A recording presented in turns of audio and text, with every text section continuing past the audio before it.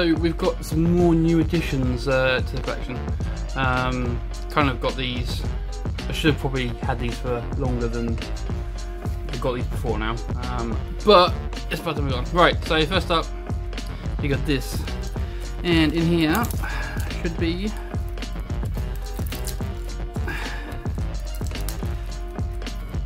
if we can get it open. Yeah,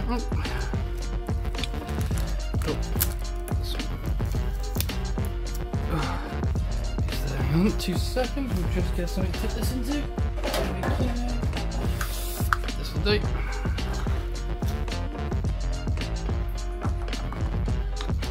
But in here, if you can see them,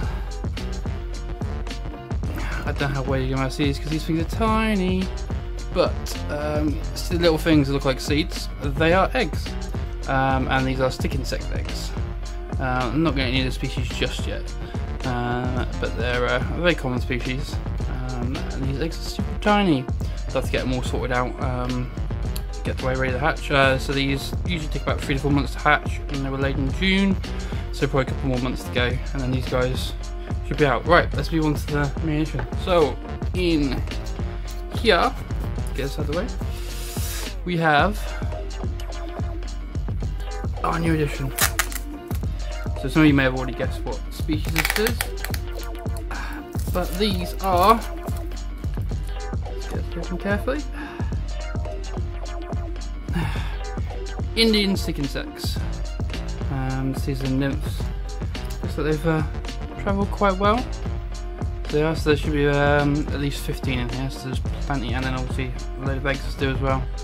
But these are the guys there. So yeah, probably one of the most common in stick insects. A lot of people keep these as school projects and stuff. Quite like the nymphs, they're pretty active, they run around a lot. Super tiny one. These do grow quite big, they can get up to like a good size when they're adults. And they are parthenogenetic, so they're all females, these are all girls. So what I'm going to do is we'll make a cut and then we'll get these guys rehoused.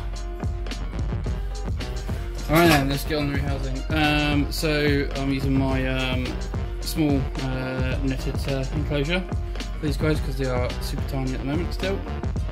Super teeny tiny. And just got them some bramble leaves. I see they've been cut from on there, look a bit dry obviously with the heat we've been having.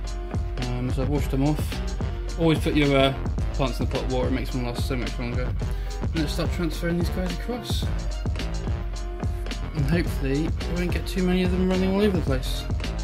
So just try and give him a little touch, see if he wants to move off. Come on little guy. Little girl, sorry. Come on. Do you want to go on the leaf? Sort of. Go on. Oh, so delicate with finger size. There's one. There's already starting to run around a bit. Let's get you on that. Let's see if we can adjust this a bit so you guys can see better. There we go. So we can get this one onto walk onto a leaf. Oh.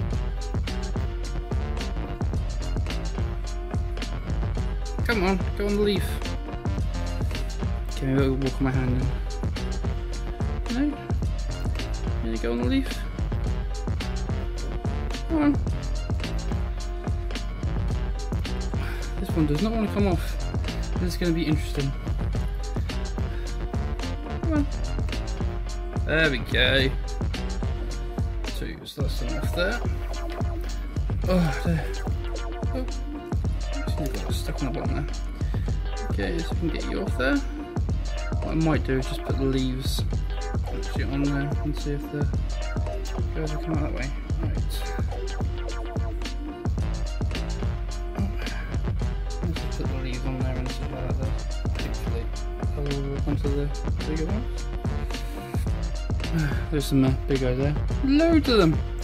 So this will be the start of my Indian stick insect colony. I can't remember the Latin name, but I will look that up and obviously get that put on Come on, little guy. On you go. Go on. Go on. Go. Doing a typical stick insect thing. No. So I can push you out. No, I think what we'll do is we will put this in there. Occasionally should move out on their own accord rather than stressing them out. Because they are only tiny, I don't want to damage anything. So we'll just put that in there. And yeah, so they're already starting to move around quite a bit. They'll come up here now. Oh. Still two on there, see this will go, come on. Come on, look on there. That's it. That's it. Okay. And there's one more on there. So we can get this guy to walk down. Come on.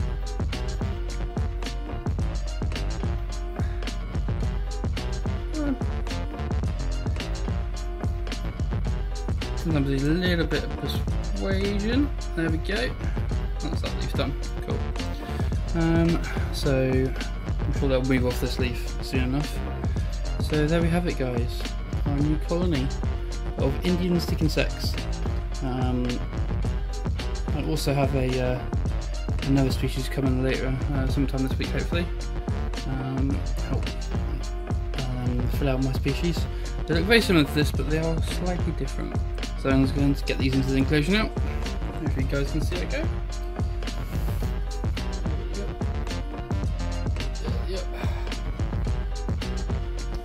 There we go. So let's move you guys around so you can get a better look. That's it up. So this is 30 by 30 by 30 cube-ish. These vented cages are really good for things like stick insects and butterflies and stuff like that. I have various sizes. The one you can just see here is the big one that's got the rest of the stick insects in it. So we'll have a better look at them, the other guys later in the week. So that's that then, guys. I hope you enjoyed that one, and I'll see you in the next